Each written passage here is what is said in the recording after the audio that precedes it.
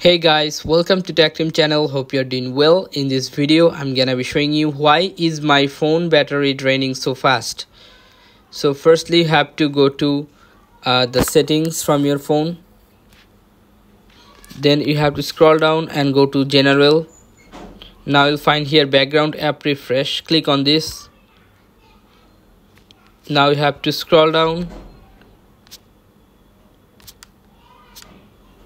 Sorry, not scroll down. You have to click on the first option, background app refresh, and make this turn off. Okay, now check. Now you have to go to the next step. The next step is you have to remove some apps. So how you can remove this? You have to go to settings, and then you can go to general, then go to iPhone storage. Then you'll find here many application.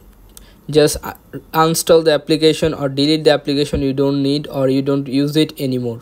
Okay, so after that you have to go to the next step. The next step is you have to go to location services. Go to settings first.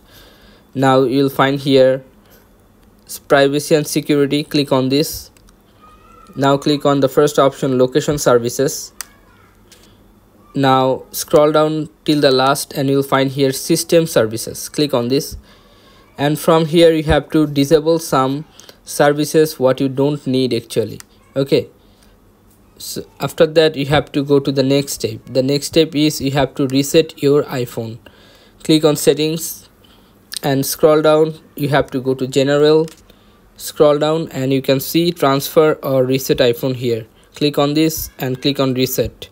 And now click on reset all settings. After click on reset all settings, your all iPhone will be resetted.